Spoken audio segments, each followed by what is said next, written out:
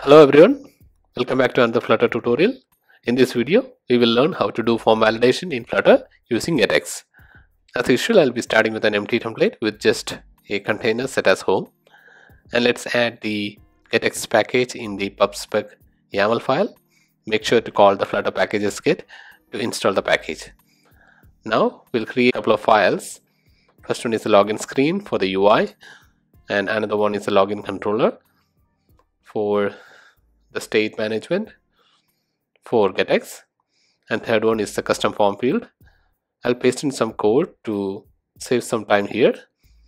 It is just a custom text field with some parameters like hint text, format is validator, and a onChange function.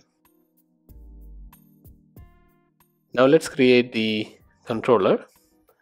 So class login controller extends GetX controller, and the first thing we are going to create is a form key, which is a global key of type form state. Now we will need a couple of functions.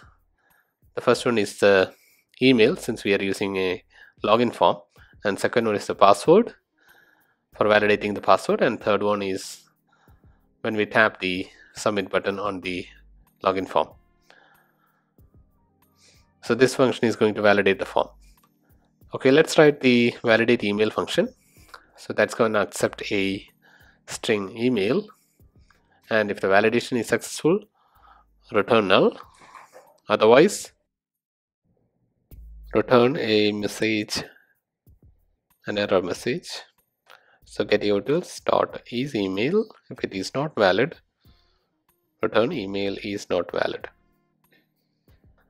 So similarly for the password, we're going to check if the password is null or blank. So check if it is equal to null, then return password is not valid.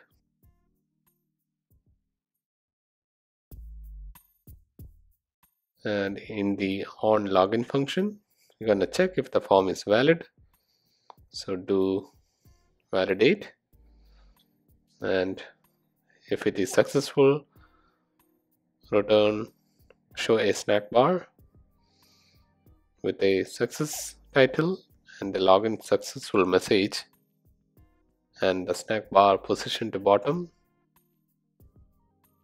If it is not successful, show error.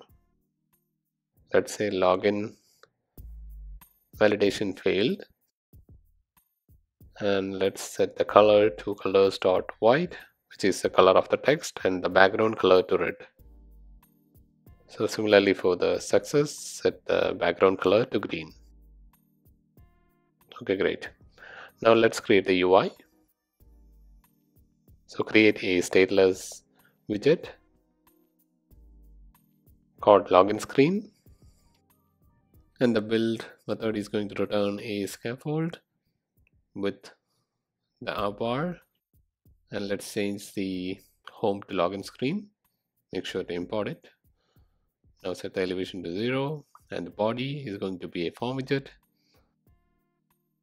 Form widget will help us with the form validation, and child is going to be a list view with a padding of 30, and the children, the first one is a text saying email, and the text field with in text enter email, and the validator, let's leave it empty for now. And similarly for the password, a text and a text form field password.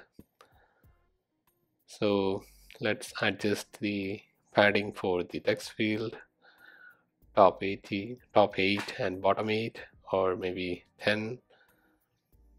All right, let's add a sized box with a height of 24, and we also need a button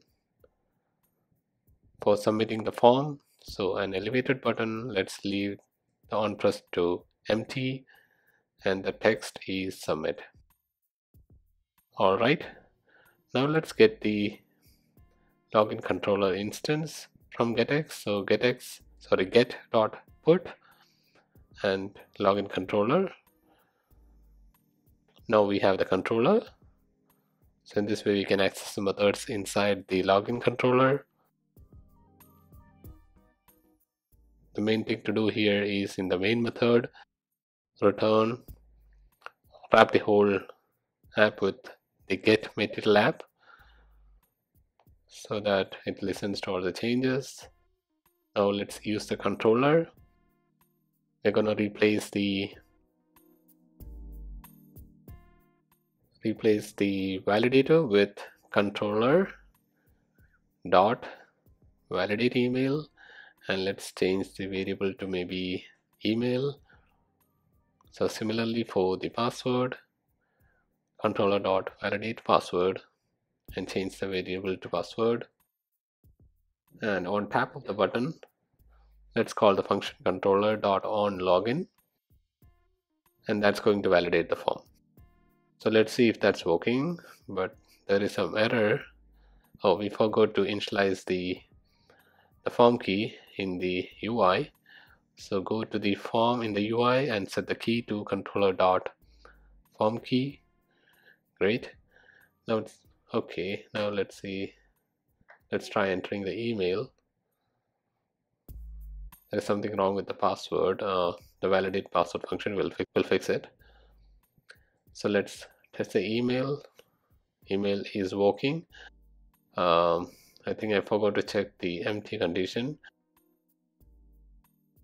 Or let's do is, let's check the length of the password. So for that, let's use the is length greater than or equal to maybe 6. It requires 2 parameters, right? Okay, so that the first one should be the string password. All right, so that's working. So there should be not. All right, great. The password validation is also working. Okay, 6 characters. Okay, now it's success. Great. So now the login is successful and the form is validated. So you can use any number of fields and you can use any number of any validation you want. So I want to keep it simple as possible. Okay, great. So this is the main part. The whole app should be inside the get material app, and if you want you can remove all the hard codings from the UI if you follow the previous tutorial that I uploaded. So yeah, that's it. So if you learned something from this video, please don't forget to like, subscribe and share. And also the source code for this tutorial will be available in the description. If there is any issues, please let me know in the comments. Thanks for watching and see you in the next video. Bye.